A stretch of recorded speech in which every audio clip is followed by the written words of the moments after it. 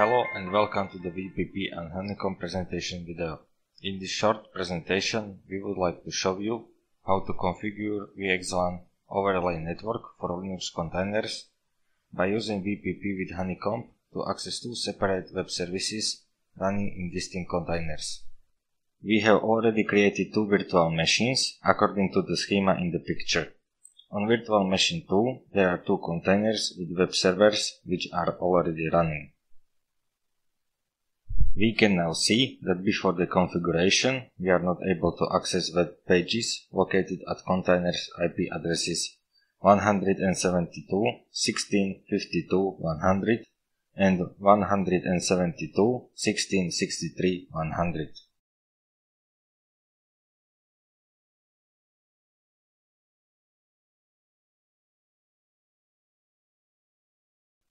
Now we are going to configure VPP through REST API provided by Honeycomb. First, we configure virtual machine number 1 as described in the picture.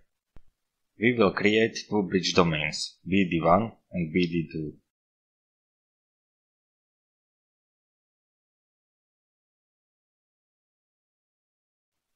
Then we are going to configure and enable Ethernet adapters 090 in bridge domain 1 and 0A0 in bridge domain 2.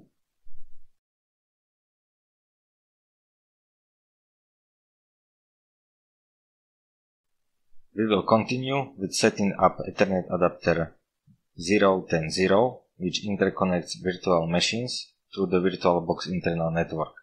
We set its IP address to 10.0.0.1.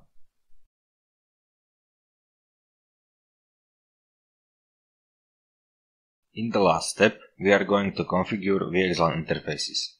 VXLAN interface 1 belongs to bridge domain 1 and its VXLAN network identifier is 52.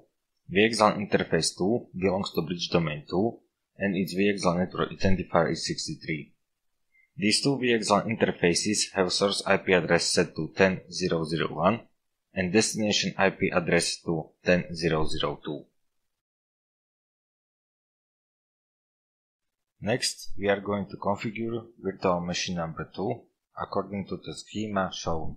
We start with setting up Ethernet adapter 090 with IP address 10.0.0.2 which interconnects the virtual machines in VirtualBox internal network.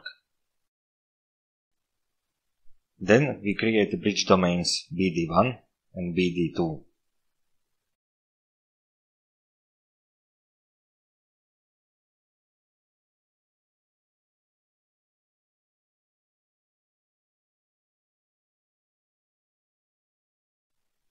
To be able to get into containers, we create and enable host interfaces for VPP1 in bridge domain 1 and for VPP2 in bridge domain 2.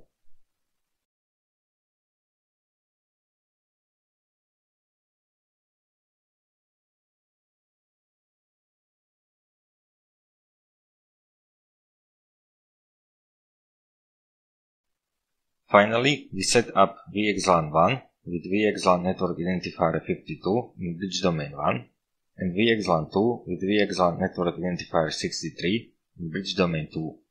These two VXLAN interfaces have source IP address set to 10.0.0.2 and destination IP address to 10.0.0.1. After we have successfully finished the configuration, we are able to access web services in containers and see web pages thanks to VXLAN tunnels with network identifiers 52 and 63. In addition, it is possible to check VXLAN interfaces statistics to see numbers of packets processed by VPP.